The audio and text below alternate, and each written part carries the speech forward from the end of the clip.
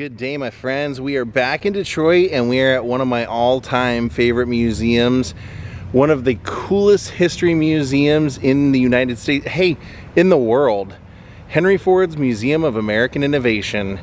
Daze with Jordan the Lion. It begins right now. And before you go inside, they have a big statue. Henry Ford. Definitely a guy who makes my everyday life much easier. I don't know how I would ever do this job if I didn't have my own vehicle to drive me around places. As soon as you enter the museum, you gotta love this. They have the cornerstone that was dedicated by Thomas Edison, Henry Ford's best friend. The footprints are still up there, his signature's up there, and the shovel's still in the concrete. First car we're looking at is Ronald Reagan's 1972 Lincoln Limo.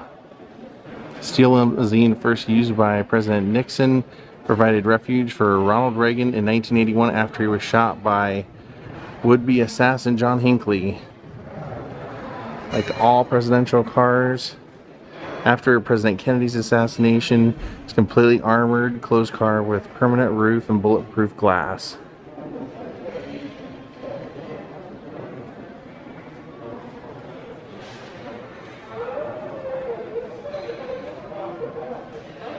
Pretty cool collection we're gonna see today. 1981, that was the year I was born.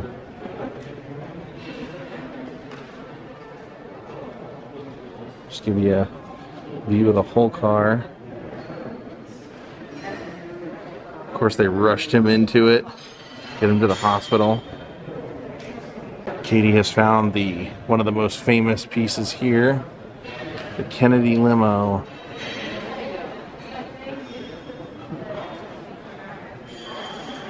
People always like to comment and say basically there's nothing original left of this car, that they took it all down to nothing for the investigation. That's the car. Our President John F. Kennedy, was shot while traveling in a motorcade in this car in Dallas, supposedly by Lee Harvey Oswald. Here's a picture of him. We'll go over and match up the side he was on. It says, modern new four-door convertible seemed well suited to a young forward-thinking president. A tragedy struck when President Kennedy was assassinated in November of 1963 while riding in this car through the streets of Dallas, Texas. 1961 Lincoln. Right here. Katie, isn't this mind-blowing to see?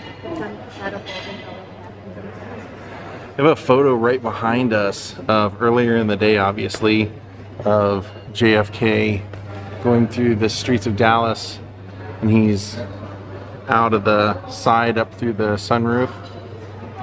In that photo, he's right here. You can see right over here, he's on that side, but then he would be on the other side when Jackie was in the car. Right there. Whew. Just makes it feel way too real. Then of course, that image of Jackie crawling out of the back of it. And down here at the very bottom, Katie was pointing out to me where it says that it's been repainted because President Johnson said the rubber tires were damaged and President Johnson insisted that the entire car be painted black. So it was originally, at that time, that's why people kind of question whether this was the real car or not, because the car that Kennedy's in was blue at the time. We have a whole freaking McDonald's setup in here with a big giant sign. But on the other side of this display, they have a diner inside of that train car. There's a Studebaker, 1951 Studebaker.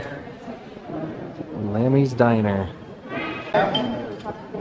We're kind of hungry. You can check it out. Inside the train car. Got ourselves a couple of drinks, ordered our food. Thank you. You're welcome, enjoy. Thank you. had a very limited menu, but what was on their menu I had to go for. Sloppy Joe. I love the heavily decorated wagons from before cars. They're showing here early public transportation.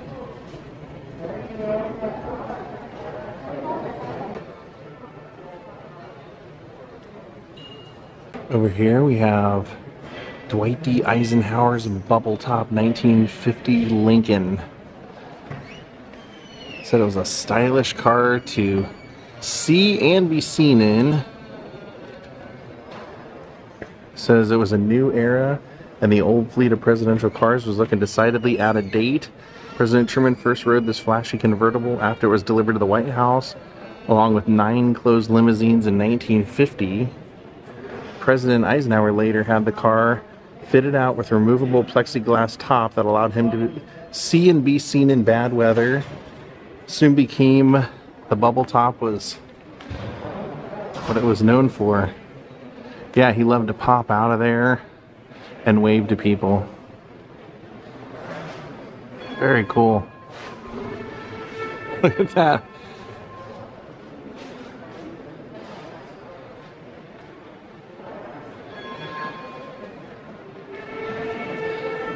That is pretty awesome. This was also John F. Kennedy's presidential car until the 1961 Lincoln was delivered. And look at this. Another presidential car. The Sunshine Special. 1939 Lincoln. Franklin Roosevelt. FDR. Says the White House staff sent 5 pages of special instructions with the order this new presidential vehicle. A world war was looming and added security was crucial. Even more security features were added in 1942 after Pearl Harbor was bombed.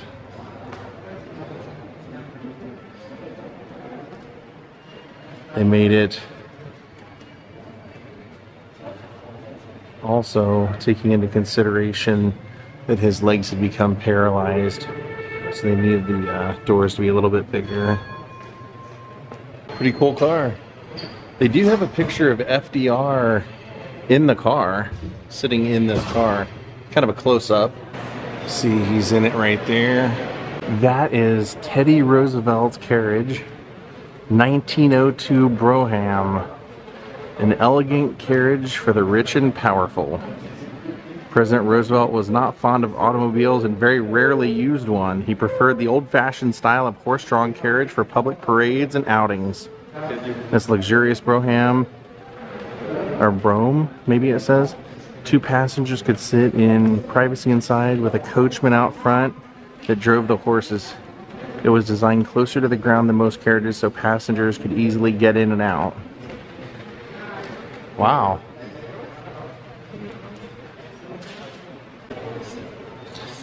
Hard top, look at this. They got a Holiday Inn display.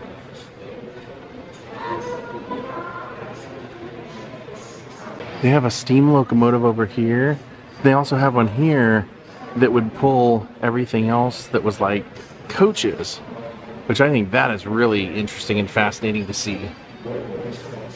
It's an Allegheny steam engine, the largest of its time. They used it for military purposes, for transporting troops and military equipment. But once diesel became the thing, they retired all of them they had made. You can actually go up there and walk through it. So this one, you'll notice it has several different names on it. Like right here it says the President. That was its final name that they gave it, naming it after President Herbert Hoover. But before that, it was named Sam Hill, which you'll see right over here, who was one of Henry Ford's main mechanics that would work on this. But this actually was a train car that they used to haul the presidential party to the opening of this museum, and then the train car was retired after that. So they actually have the car, they actually have the caboose to where you can get up there and kind of look inside.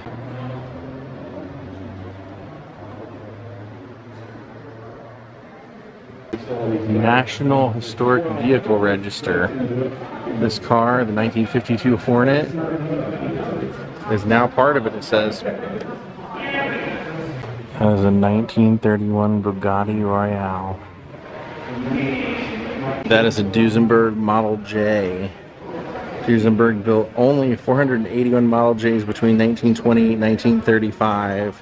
No two are identical because independent coach builders crafted each body to the buyer's specific specifications. Is it the world's finest car? One thing is certain, the Model J will always be in the running. The 1956 Continental Mark II. William Clay Ford revives a tradition of excellence. One of the very first cars, 1899 Duria Trap.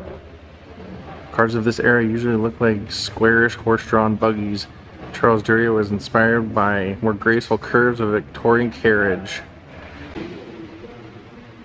It says this was Henry Ford's wife's car. 1914 Detroit Electric Model 47. Claire Ford drove this Detroit Electric.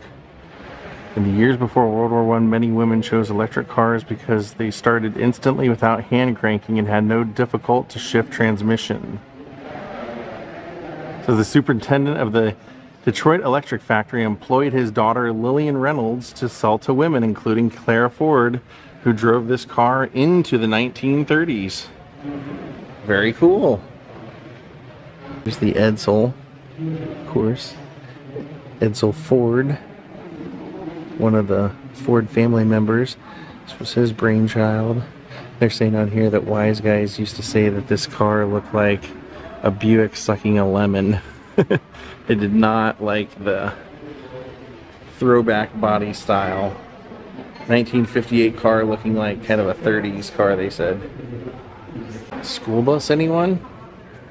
Wow. 1927 school bus. And it actually says, this could be the oldest surviving American school bus. How about that? If you lived in Fort Valley, Georgia, you might have arrived to school in this bus. I had not seen this the last time I was here. I didn't make it back to this corner, but Katie and I were looking at some cars and I saw this and I go, wait a minute, whoa, whoa, whoa, wait a minute, on the road. I go, is this Charles Kuralt's car? Oh yeah, baby. That was what he toured around in some of the time.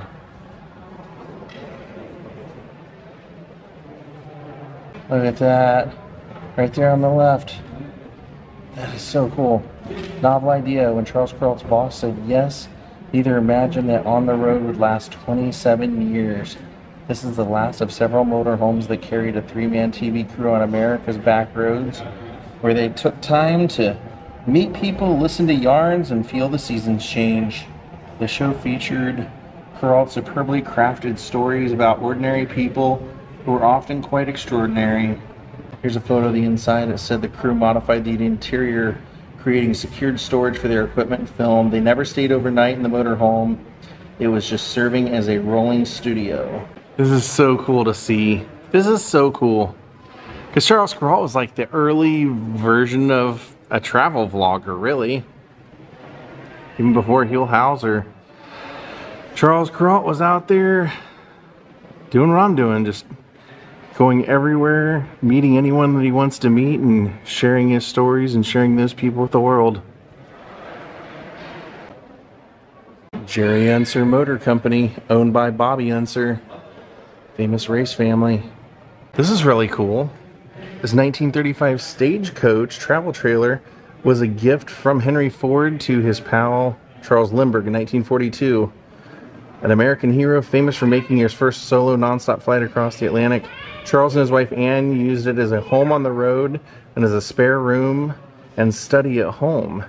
Anne wrote The Steep Ascent here, and Charles wrote portions of his Pulitzer Prize-winning book, The Spirit of St. Louis.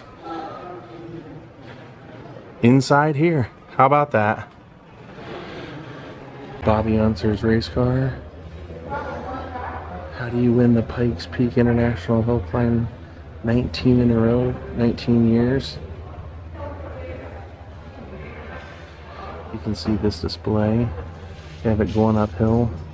That is driver Bobby Unser's car for the Pikes Peak races. It says this is what's left of the worst crash in Indy 500 history.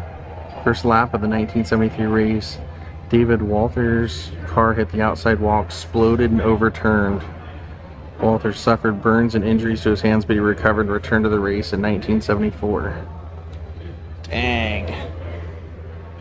Whew. Lucky dude. It's kind of cool. This is Trevor Bayne's car. He was the youngest racer to ever win Daytona 500. It's a day after his 20th birthday in 2011. And if you look at it, you can still see all the confetti that was thrown on the car and Coca-Cola that was sprayed all over the car. That's kept it, made it stick. Signed by him and the pit crew. So this car's pretty interesting. This is the 1901 Ford Sweepstakes. When Henry Ford first started an auto company, it failed. And he ended up rebuilding the company by this car. Helped him win a race that helped him finance the second auto company, which he left a few months later, started his third, and that became the one that was successful.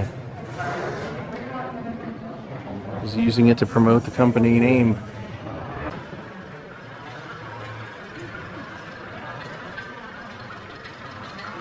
This is the car that Barney Oldfield raced. This was the 999. Other people were afraid to drive their own machine, so they'd hire a fearless driver, and he was the guy for this one. Barney Oldfield, he's a professional bicycle racer. Said although he'd never driven a car, Oldfield not only mastered it, but also won his first race. Went on to become America's first nationally known racing hero. There he is in that car. 1919 Model T Ford. Here's a 56 Thunderbird with an old toll booth right there. Little cool display. That is the first van camper. 1959 Volkswagen Westfalia.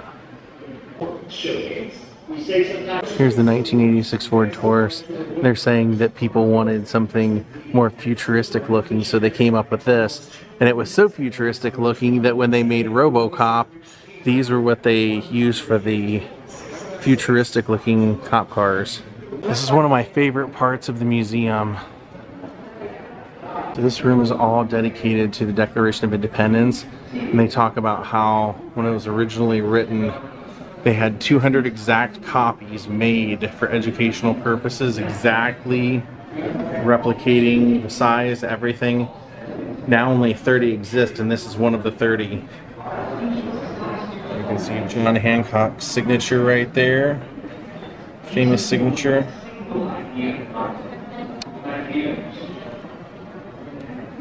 Here on display they have a combination portable writing desk and copying press from 1787 that they attribute to the invention of Thomas Jefferson. Over here in this section it says, by the end of the Revolutionary War, no man was more admired than George Washington. He had proven that he cared more for his men, cared more for himself, than he cared more for himself. To his troops and officers, then to the cheering crowds lining the streets, Washington was a hero. These are all part of his campsite. From 1783, as the war wound down, Washington used this mess kit specially made for him in New York and New England. There's his bed. How crazy is that? Folding camping bed of George Washington.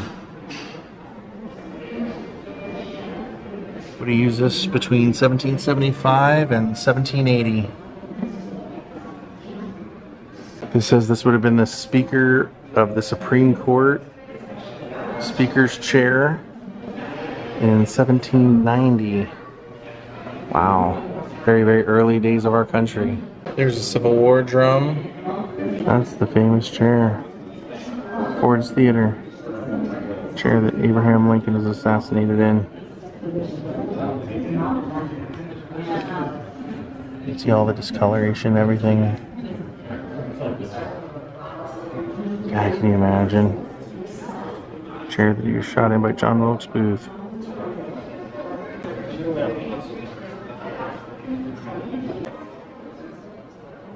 Then they actually have glass on both sides so you can see both sides.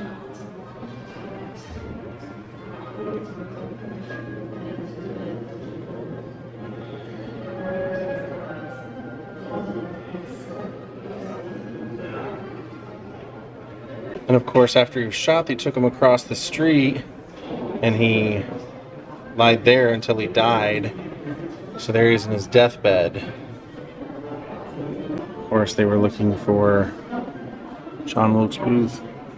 This to me is just one of the most interesting things you can see in American history in a museum, and then to think that it's in the same place with the Kennedy limo. Kind of mind-blowing.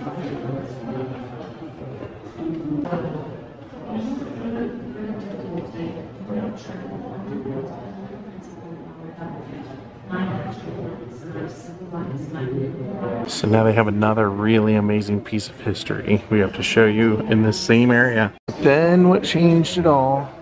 Rosa Parks.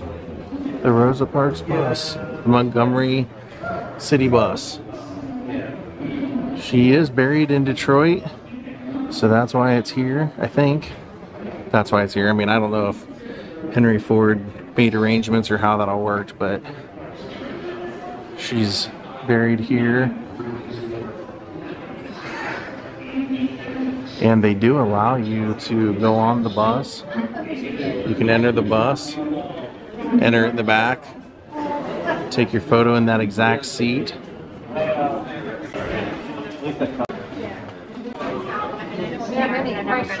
But they're still open. Are they still around? And people. So all the front seats, of course, were whites only. And when Rosa Parks went to sit down, she sat here, which was still a whites only seat. So the bus driver was actually the one that made a big deal and was wanting her to move. So it's that seat right there.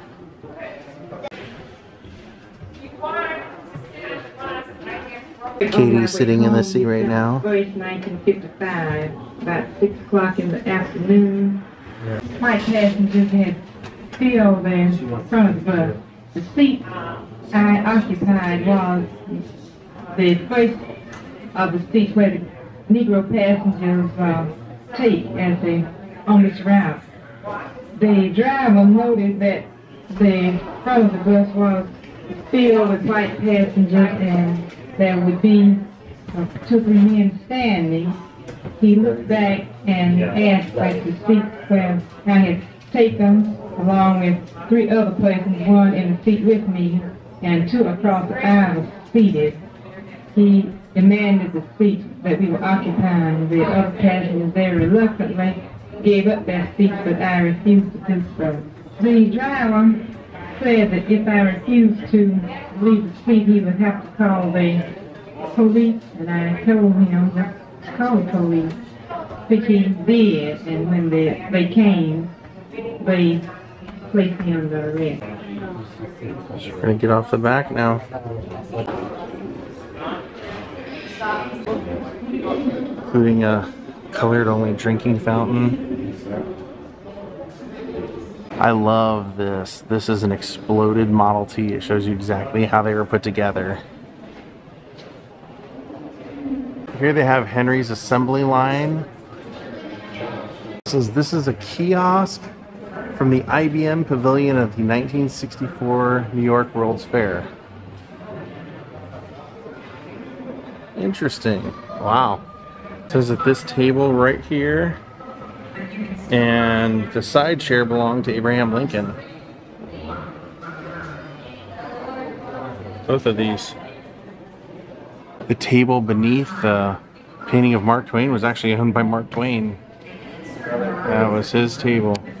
This was a portable writing desk of Edgar Allan Poe's. This desk right here, this card table, owned by John Hancock.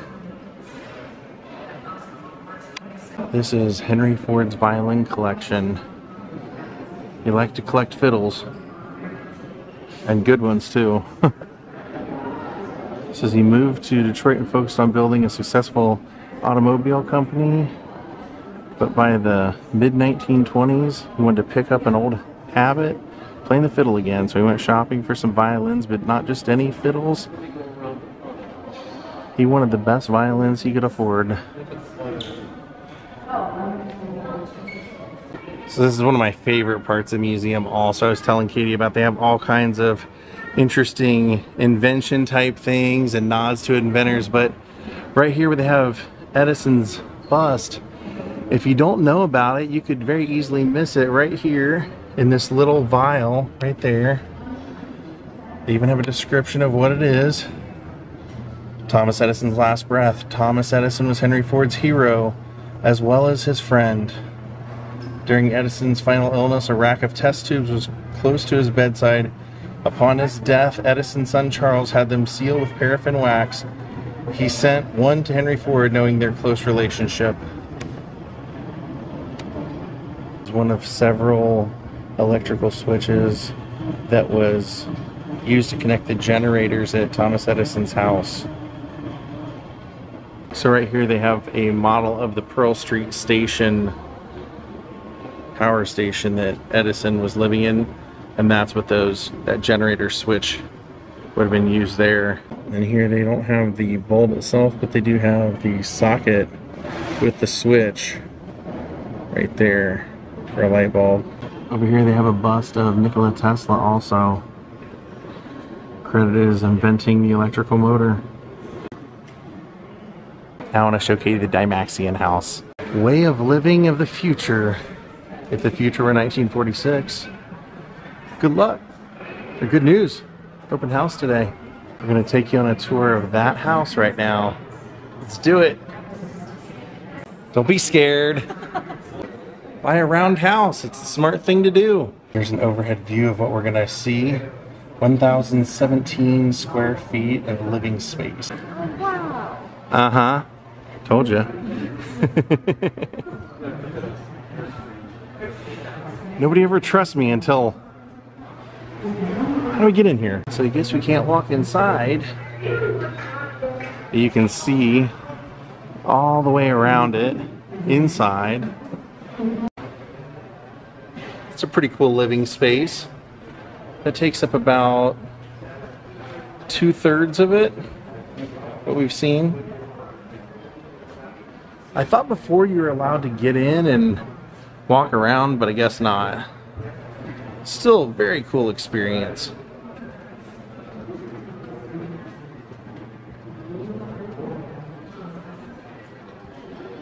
The doorway.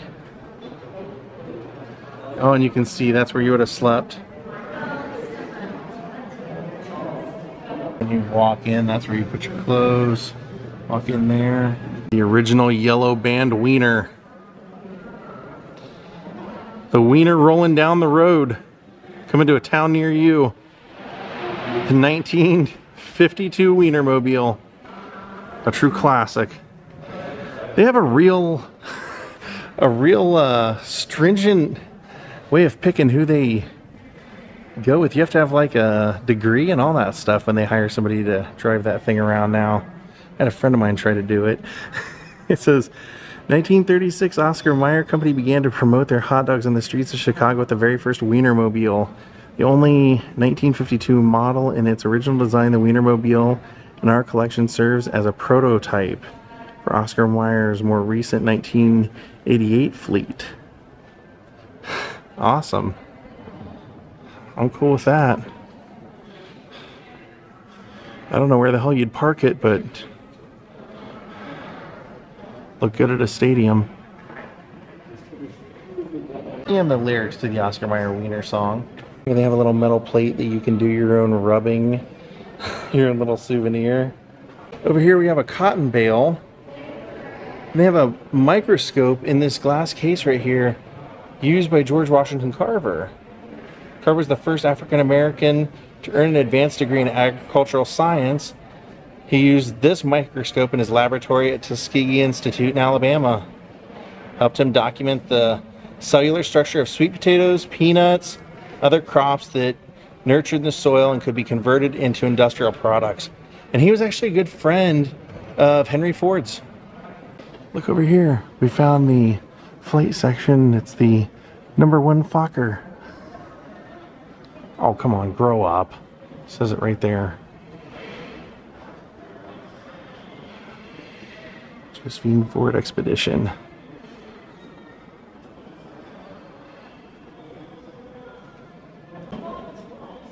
Look at this. Guy doing aerial tricks. Or that lady. Jeez. That's crazy. Flying over the fair.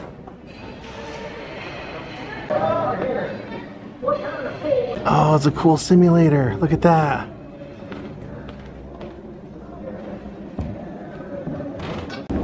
So we're supposed to be getting on board with that guy. Whoa.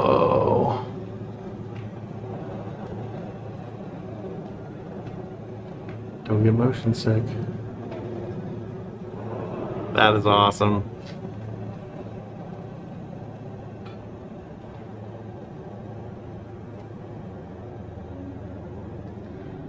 You chicken, you can get up here.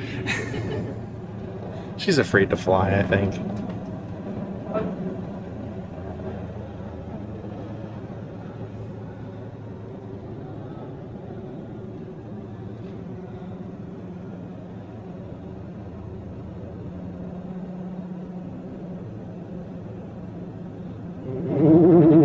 Ooh.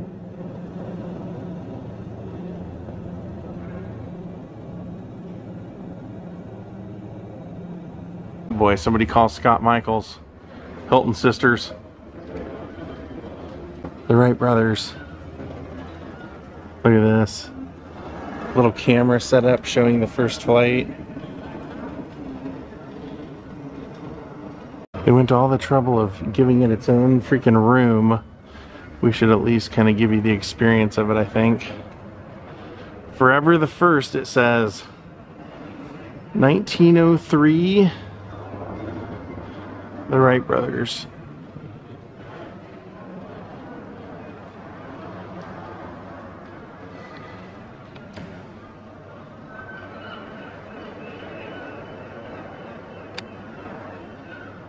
They actually have, you know, since the Wright brothers started with a cycle company, they have one of their cycles here.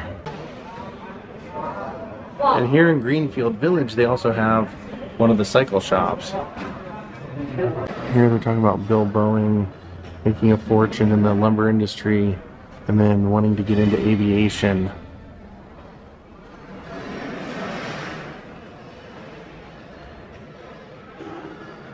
This was Henry Ford's personal airplane, although he only flew a handful of times in his life, according to Charles Lindbergh. Said that he acknowledged that airplanes belonged to another generation and that they were a part of the future. It just wasn't what he liked. Plus, apparently, you know, he was a big fan of traveling in cars. Well, my friends, we will finish it off with Henry Ford's attempt at airplanes. They called this the Model T of the Sky, the 1926 Ford Flivver, or Ford Flivver. Hope you all enjoyed our tour of the Henry Ford Museum today in Detroit. Have a great night, and goodbye.